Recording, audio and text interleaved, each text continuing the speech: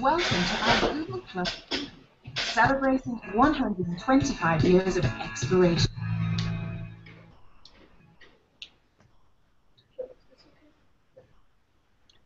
Hello, and welcome to our live National Geographic Google Plus Hangout. My name is Catherine. I work at National Geographic, and today we are celebrating National Geographic's Great Nature Project and the Earth's biodiversity with 4 incredible explorers.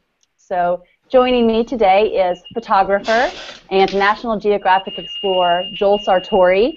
Joel has produced more than 30 stories as a freelance photographer for the magazine, and also created Photo Arc, which documents the planet's vanishing biodiversity. We're going to hear more about Photo Arc and Joel's work in our conversation. We also have joining us from India, where it is certainly bedtime, National Geographic explorer Krithi Karanth. Krithi works on human-wildlife conflict, particularly with some of the iconic species that we find in India, like tigers. So Krithi, welcome. Thank you for staying up tonight. We also have joining us from Ecuador, so this is truly a global hangout, conservation biologist and National Geographic explorer Andrea Marshall. Andrea is down there because she leads conservation efforts for manta rays, and therefore has earned the name of the Manta Queen. So joining us from Ecuador, thank you, and hello, Andrea. And joining us in a little bit here, we're going to get a call from the wildlife naturalist and host of Nat Geo Wild's America the Wild, Casey Anderson. Casey is up in Alaska right now, up on the Beaufort Sea, and we're having a little trouble with our satellite connection, so we'll expect to hear from Casey soon. Casey, are you there? Can you hear us, Casey? Okay. We'll wait to hear from Casey in just a minute. You can see him there in the thumbnail with the grizzly bear Brutus, who he'll tell us more about in a bit. And we want to hear from you as well. So please join us by posting and tweeting your questions on Facebook, on Twitter, on Google+, using the hashtag Let's Explore. So let's delve into it, explorers. And if we could just start out, let's move the conversation into your motivations. I know people are joining the Hangout and wondering, how did you become passionate about doing what you do, studying the species and the biodiversity that you focus on? So let's start there. Andrea, can you tell us a little bit about what motivated you to work with giant manta rays?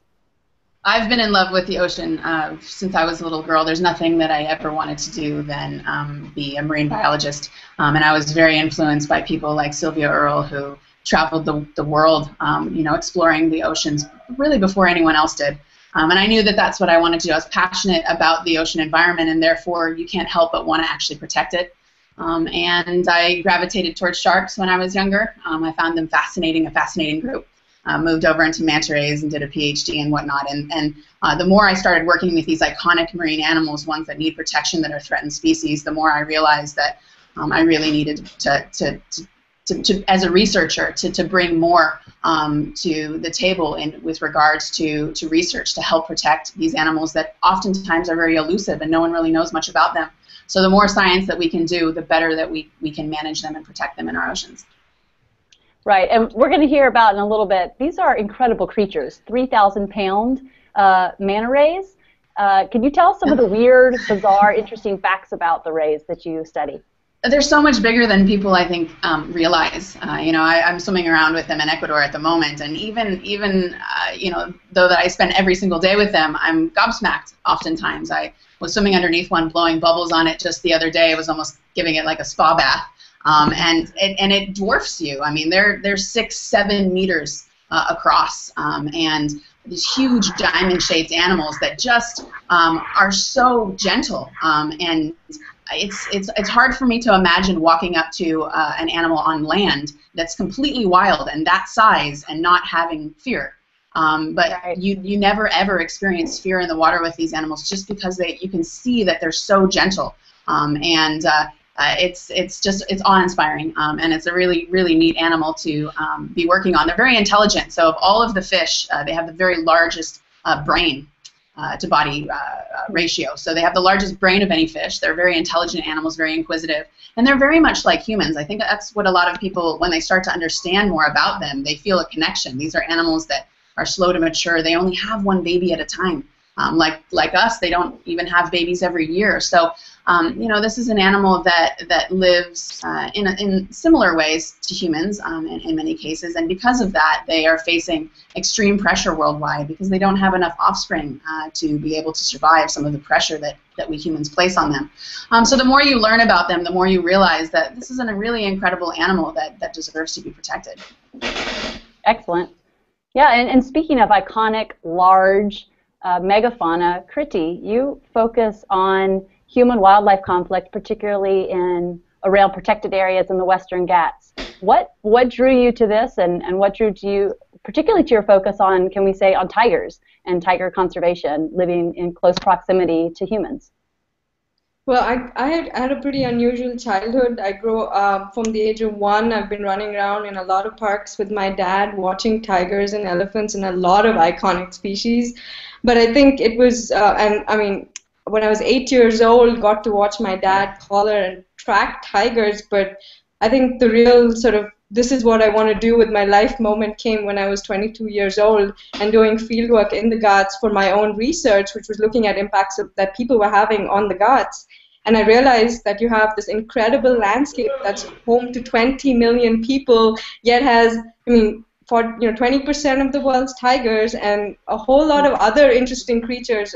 One of the research projects we have looking at frogs and birds right now in landscapes around the parks, actually, and we're rediscovering frog species that people haven't seen in 75 years. We're discovering new frog species that people haven't, even are discovering for the first time. So I think, people think of the big iconic tigers and elephants, but I think there's a lot of amazing biodiversity still left in huge parts of the world waiting to be discovered.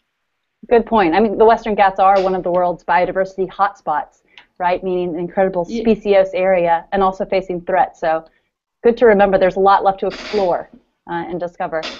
Mm-hmm. Joel, what about you? How did you get your start or the focus on photo arc, and why is this project of particular importance at this time in particular? Sure. I've been a contributing photographer for National Geographic for more than 20 years now, and I've done about 35 stories, I think. And I just see the world filling up with people. We're past 7 billion now, on our way to 8 or 9 or 10 billion people, and the projections are that if we don't start being better stewards of the Earth, we're going to lose half of all species by 2100. And the best plan I've heard for anybody, they say, well, we'll be dead by then. Well, that's not a real plan. That's not good. So I just figured, well, I think that a lot of the stuff's in trouble. A lot of these species are in trouble because nobody's ever heard of them. They don't know they exist. Mm-hmm. We focus a lot on sporting events, on the price at the pump, on what's on television, but we don't really think about the natural world. So the photo arc is basically a huge, I don't know if it's an online dating service exactly, but it's certainly an arc. And it's a way of getting people engaged, and the first step towards caring is to know something exists and maybe it's in trouble. And so we've come up with a website called photoarc.com, arc spelled with a K, photoarc.com. And we hope people will come there and fall in love with some of these species. There's everything from the smallest insects to elephants. I mean, anything we can get. The goal is to get all the species in captivity. Not that I have any great fondness for captivity, but it is a way of getting a lot of species quickly, and we've done about 3,000 species in the past 8 years on our way to hopefully 10 or 12,000. I should also say this about zoos and captive situations, that for many species now they only exist in zoos. In fact, a great deal of the species that I've photographed over the years, the very rare ones, would be extinct by now if it weren't for captive breeding efforts. So when people say, what can I do? They can support their local zoo. Zoos truly are the arc now. Going forward, they're going to be more and more important in terms of preserving species with good genetic diversity until we get smart enough to manage the Earth well so these animals can go back into the wild. Right. And Joel, I should also note that you are the spokesperson for the Great Nature Project, the theme of today's Hangout among us. And we're going to get back to that in just a second. We have Casey Anderson is on the line. Casey, can you hear me? I can hear you. Can you hear me? Yes, we can. Welcome. So you're at the tip top of Alaska. And if you could tell us a little bit about what you're doing up there, and also in this picture here, we're seeing you with a rather large grizzly bear. We know his name is Brutus. Can you tell us a bit about your relationship to Brutus and to the American West and the American West wildlife as well? Absolutely, yeah. And actually, I wish I was in that photo right now because I'm standing in the middle of a blizzard. It's too early to be having a blizzard. But I'm up here hanging out with the polar bears. There's been a whale carcass harvested by the Inupiat people here in the Beaufort Sea. And for 4,500 years, this village has harvested several bowhead whales, usually 3 a year. And for 4,500 years, during the hungriest times, the polar bears have come and basically picked up the scraps. But something new is happening here. We're seeing with the changing climate that the grizzly bears are moving north and also taking advantage of this large food source. And now we're seeing an overlap of two species that haven't done that in a long time, and we're seeing them interact, and even a little hybridization happening. So there's a changing tides up here. And of course, bears are pretty near and dear to my heart. Obviously, rescuing Brutus 11 years ago, I have kind of a unique perspective. You know, the funny thing is I echo everything that everybody's said so far. You know, we do this because we love the wild, and, you know, the funny thing is, you know, you see me sitting there with a captive bear, but the truest, you know, part of my heart is basically that everything needs to be wild and free, and we need to have those wild places where these animals can live.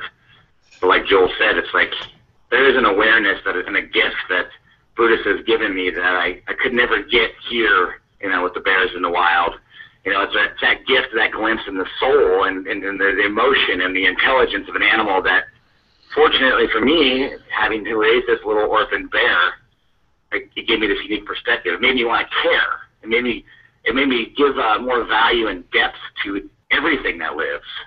You know, just by having that kind of invisible gift that Brutus gave me.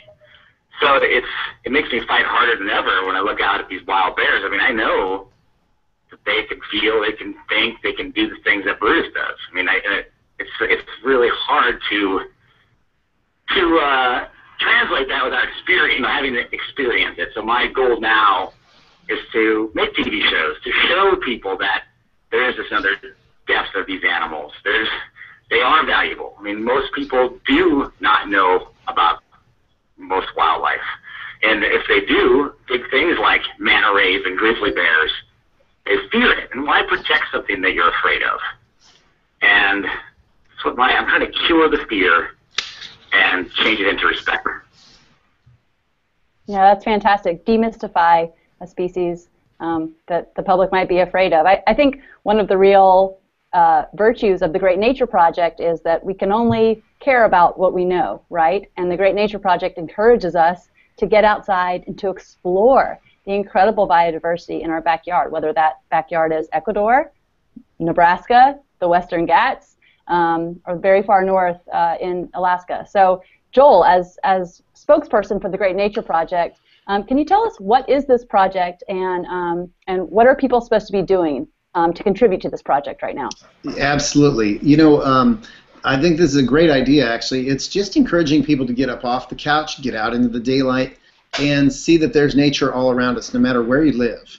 You don't need to be a professional photographer. You could use a smartphone to just get out in the backyard. You can photograph insects on flowers if you like, or praying mantis or spiders or anything. We're trying to create the world's largest online photo album of animals in a 1-week period. So the deadline is Sunday night, and we've already got about 30,000 pictures of animals online at greatnatureproject.org. That's where you can go to download pictures, and it's very simple. And let's say you don't have a backyard to go to, well, then you go to a city park, someplace where there's still a semblance of nature. If you stop and look, you'll see good things to photograph. and you could always go to a local zoo or aquarium. Those are really visually loaded places. If you think about it, all the animals are lined up for you to actually view. So no excuse not to participate. The price is sure right. It's free. And we might set a Guinness record. We need 100,000 pictures again by Sunday night. And that's hashtag Great Nature on your That's photos. right. That's right. Or hashtag animal, or go to greatnatureproject.org. Excellent. And I think we're going to queue up a video here about the Great Nature Project.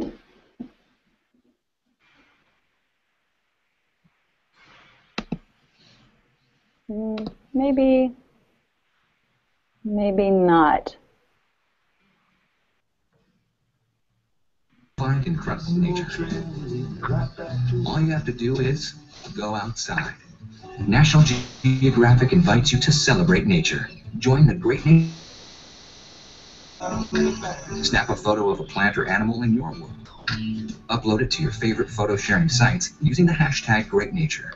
See it? Snap it. Upload it. Join National Geographic's Great Nature Project today. And you know, there's some really well seen pictures already up there, and very surprising. I love the fact that people see so differently. It's really interesting to me, and it gives me a lot of ideas too on how to shoot things that I see every day that it never would have occurred to me. So it's very fun and it's interesting, and hopefully it gets people just engaged in the world around us and realize, you know, there's not a whole lot of time to lose in terms of getting us to care about nature, especially for species that are rare. So hopefully this stirs public interest, and we'll get 100,000 pictures at least by Sunday night. Yes, and just to further, yeah, Andrea, please. Oh, I just think it's a great thing for families to do together as well. You know, I've been trying to encourage it in this tiny little fishing village in Ecuador, but I'd like families all over the world to say to their kids, hey, let's go do something, you know, and to be a part of something bigger, you know, to be able to take your kids outside, you know, get them outside, get them walking around, get them, you know, looking at animals and taking photos and then doing something with it. You know, it's nice to actually see it being used for something. And who wouldn't want to be involved in a project that could potentially break a Guinness Book World Record? So I think it would just be a great thing for families around the world to get together, go do something healthy and fun outside. Absolutely. And, you know, just to further the point that we have nature all around us, we did a walk in downtown D.C. last week and snapped tons of pictures of the insects, the plants, squirrels, birds. There's certainly more nature around us, even if we're not in a pristine area or in a remote corner of the world. So it's certainly worth getting outside and participating in the Great Nature Project. And what might seem ordinary to you is extraordinary to someone else. You know, even the common squirrel, to someone in Northern America, is a really rare species in other parts of the world to someone else. So don't forget that just because, you know, this animal may look common to you and it's in your backyard, that it's still an important animal. It should be celebrated, and someone else on the other side of the world might find it incredibly interesting. Good point.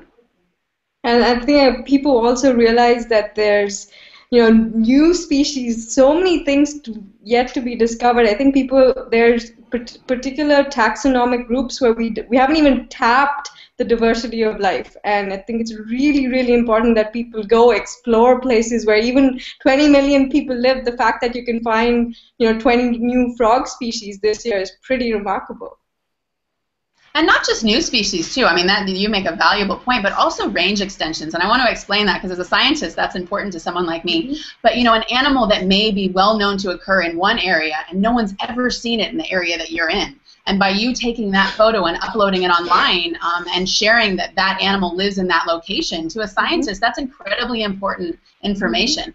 So there's so many different ways that your photos can contribute, and it's just so easy to do and fun, really. Yeah, good point. I'm going to bring in a question now from the internet. We have one, Casey Anderson, for you up there in Alaska. Our question comes from Colby McAlrath from the United States, who asked on the Explorers Journal blog that he's a zoology student studying grizzly bears in captivity, and he's wondering about your opinion on the prospect of using aversion learning techniques to keep bears out of dumpsters. Yeah, you know, the key to a bear's heart is food, and unfortunately going out in the wild and finding 20,000 calories of berries, grubs, and moths is not easy. So if somebody leave some garbage out. There's a cheeseburger in a dumpster. It's a no-brainer for a bear. He's going to go there, and it's an easy meal. Problem is, it's habituated to that. It becomes a bit of a habit, and it's easy. And so they're being conditioned, obviously, positively. And there's so many ways you can do the adverse conditioning. And the one that's been working a lot is just basically bear-proof containers, bear-proof dumpsters that bears can't get into. And once they can't get into and don't get that reward, they stop going there and start going back to their natural food sources. But then you can take it to the next level, and one that works well is electric fences. Electric fences work really great. Grizzly bears, brown bears, black bears, polar bears, they all not like around horse corrals.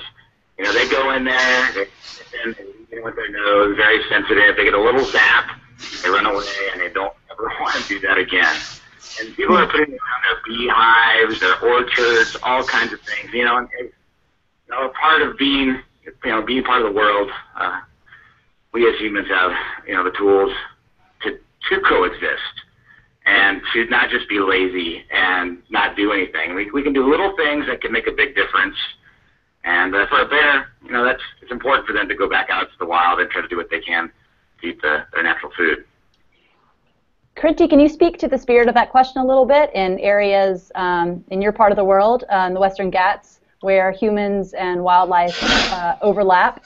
What are some of the techniques or methods that you and your team have employed, or local people are employing maybe, to mitigate some of the human-wildlife conflicts?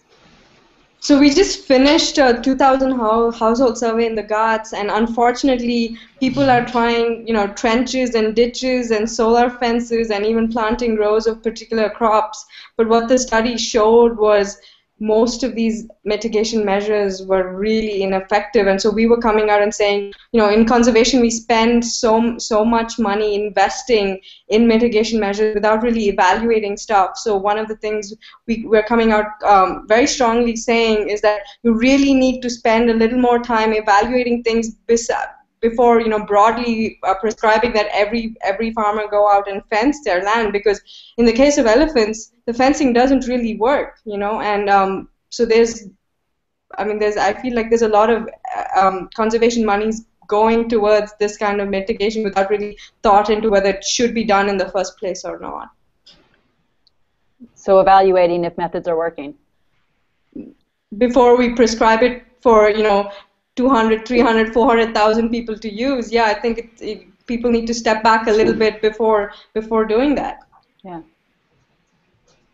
Andrea, what about the species that you study? How do mantas interact with humans? Are there any problems in human manta interactions in the wild? It's interesting you're asking me this question where I'm sitting right now, which is in Ecuador. Ecuador has probably been the most involved country in the entire world with regards to manta ray conservation. They found this really huge population of manta rays off their coastline, pretty much the world's largest known population of the giant manta.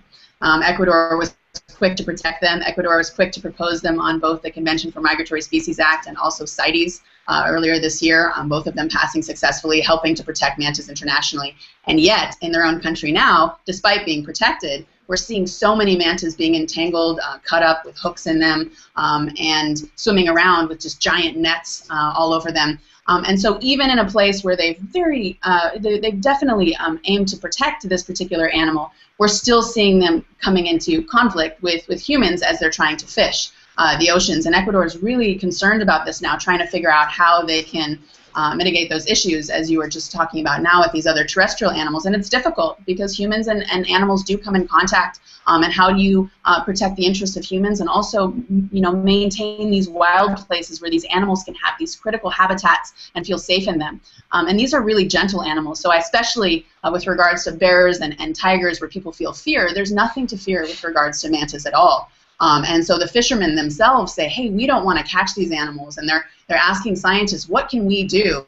What tackle can we not use? Can we fish in certain areas and not others to try and protect these animals, which they also feel, they love these animals. They don't want to hurt them. But it's sometimes difficult to understand how to protect underwater animals if you're not actually seeing what the problems are. So it's, it's an ongoing process. But I think what's important is, as we're talking about this Great Nature Project, is if people love animals, if you can get people connected to animals and nature, they want to work through these problems. They want to come up with solutions. But the real question is how to get people to love these animals. And I think a lot of these projects, the ARC project or this particular Great Nature Project, are great ways of getting people connected to nature. Well, I think this leads in nicely with another question we have coming in from social media. This is from Inbal Gamliel, who wrote in from Israel on Facebook and said, and I'll just lob this up generally to each of you. Do you have advice to someone who wants to get involved in the field? Is it difficult to find a research subject? So what would you say to a young explorer, somebody who's looking to have an impact on the planet, to get involved in biodiversity conservation? How does one go about getting into the field? I don't want to talk too much, but I am still very young, and I feel like I just went through this period of my life myself. I don't know if you guys were tuned in before when I was talking about how I fell into this field, but I was always interested in sharks. And as I moved to Africa, I saw an opportunity to study manta rays. It's not a species that I specifically wanted to study when I was younger, but I saw this great opportunity to study an animal that had not been studied before. And for people who think that it's hard to find an animal that no one's done work on before, it's not. There are so many species that, as Krithi pointed out earlier, are just being discovered. There's a lot of things still left to do. You just have to find a niche, and even if the animal's been worked on before, find a new perspective of how to look at that animal or look at that animal's habitat or problems related to that animal. I have a lot of students now doing work on mantas all over the world. We found new species of manta. Can you imagine finding a new species of manta just a couple of years ago in a day and age where we think we've discovered everything on the planet? There's a lot left to discover still. There's a lot left to study still. You shouldn't feel any fear as a student to be able to just keep pursuing your studies, keep pursuing your passion, and something will fall in line. You'll see an opportunity and grab that opportunity and run with it. Great. And Casey, you wanted to jump in on this one as well. Yeah, I always like to say, dust the books off and get your boots muddy. I mean, get educated, learn, read, study, and then get out there and apply it. I can't say it enough. Kids always ask me, how can you be? I gotta be the Nat Geo guy. And that's it's just get out there, find the person whose job you think is the best job in the world. Go up to them, say, hey, I'll carry your backpack around for free. Get out there, experience, see it, explore. I mean, never be afraid. And you get immersed out there. The passion just gets fueled. You make that connection, and you've got that dream job. I always tell people that it's you literally have one life. So what is it that you want to do? Don't worry about what you're supposed to do or what other people are telling you should do. What is it you want to do? And then literally go do it. I'm just a guy from Nebraska. I mean, I'm no smarter than anybody else. Believe me, a lot less smart than a lot of people. But what I do have in common with the other geographic photographers I know is we're all very type A. We're very self-motivated. If you're self-motivated, there's no excuse for you not to do exactly what you want to with your life. Truly. I mean, there are no excuses, really. If you're motivated, if you're a type A type of person, you can do whatever you want, pretty much. So I'd say just echo what everybody else is saying and just go out and do it. And find somebody who is, in the case of photography, find somebody who's doing the kind of work that you want to do and then just go live with them. Camp out, sweep the floors, haul lights, whatever it takes, and eventually you'll be in. But it takes a lot of work. It's not for the faint of heart, but if you love what you do, you never work a day in your life, right? I want to plug out there that we're almost at the limit here of our Google Hangout, so it's a last call for questions. If you want to send in any last-minute questions onto Google+, Facebook, or Twitter, hashtag Let's Explore. We'll try to get to them in our last few minutes here. And Joel, actually, if I just can go right back to you, you've documented now more than 3,000 species for PhotoArc. Right. Could you just tell us favorite? What was an awesome photographic encounter you had with maybe a species some of us don't know as well or wouldn't think about?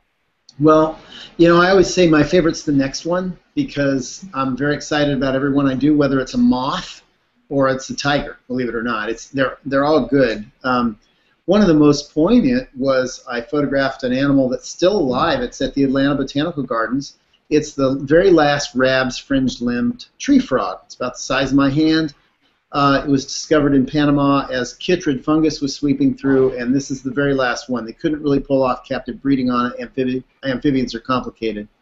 So they've named this one Tuffy because he's at least 10 years old now, and he's hanging on pretty well for a frog. But it's very moving when you're in front of the very last of something, and you know that when it's gone, the species will be extinct. And it's hard to really express myself how you feel in front of an animal like this, other than sad and angry, and you really would like the world to wake up and realize what's going on, and pay a little less attention to the price at the pump and how your favorite team's doing, and care about all these other species. I mean, I try to get the word out as best I can. I photographed a couple other things that have gone extinct now, and the world isn't paying nearly enough attention, and it's really an outrage. So that's why I do what I do.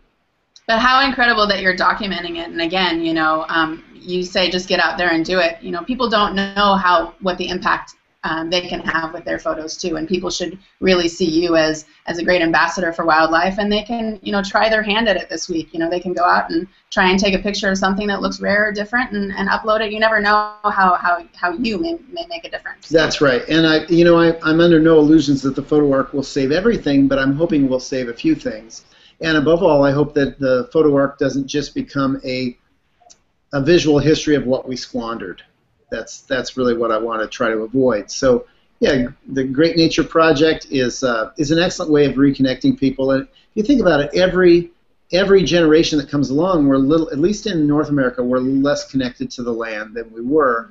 And it's harder to find a body of water to grow up catching tadpoles or playing in as a kid. A lot more fear and mistrust of our fellow humans. We're worried about all the things we see on 24-hour-a-day news cycles in terms of you can't let your kids go outside anymore, it's not safe. Well, that's just not right, and it's no way to survive as a species. I really believe that we have to reconnect with nature if we're going to make it ourselves. So this is the Great Nature Project's a very good thing, and just studying people who are doing things that you really think are amazing. My own children watch a lot of television, and I always say, why watch that person do something cool? Why not be the person on television? Why not go out and do that yourself? There's no excuses, really, why you shouldn't. What an excellent sentiment to end on, that we're all explorers, and that we can all join Andrea and Joel and Krithi and Casey in documenting and exploring the Earth's biodiversity. And we invite you at National Geographic to do that with us. Go to greatnatureproject.org and share your photos or upload them on any photo sharing site with the hashtag GreatNature. So I want to thank everyone for joining us today, and then also tell you guys that we have our next Hangout, which is not to be missed, on October 16th. We'll be talking to a National Geographic photographer and photo editor about what we talked about today in some ways, the power of photography to change the world. So thank you all very much for joining us today, and with that we'll say goodbye and good night, Krithi. Good night. Bye-bye. Bye-bye. Bye-bye.